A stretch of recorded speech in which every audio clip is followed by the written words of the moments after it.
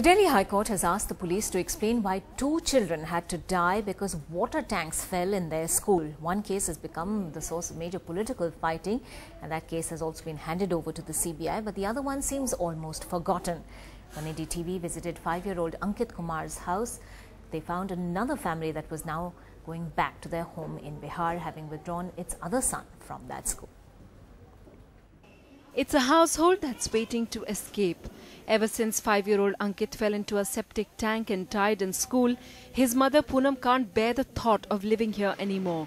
She's already withdrawn Ankit's brother from his school and sent him back to Samastipur.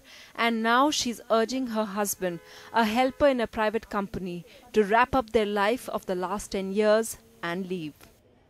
यहाँ रहने का दिल नहीं करता हमको, इसीलिए हम यहाँ नहीं रहेंगे. मेरे आदमी आएंगे और दूसरा जगह रहेंगे. यहाँ दिल्ली है मैं, लेकिन हम यहाँ पे नहीं रहेंगे. Perhaps they opt for escaping as that's the only thing they can control. A subdivisional magistrate's inquiry into Ankit's death is yet to conclude, and they resent that no one cares about them anymore, even though both sets of parents have the same complaint. अब पता नहीं, अब तो यही सब बोल रहे थे, यही डेट कर गए, हम लोग तो देखे नहीं.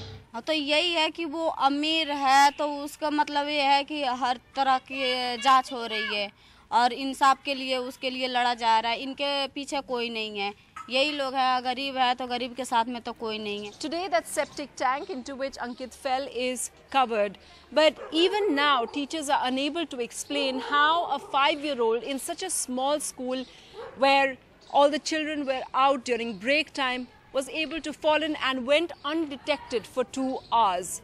What's been the impact of this tragedy? Well, the new school building, which has been under construction for the last 1 year, what teachers say, the pace of work on that has considerably increased since Ankit's death.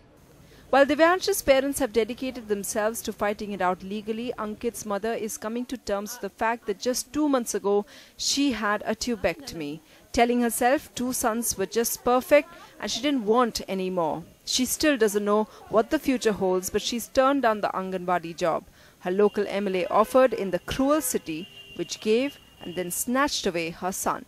In New Delhi, Sunitra Chaudhary for NDTV.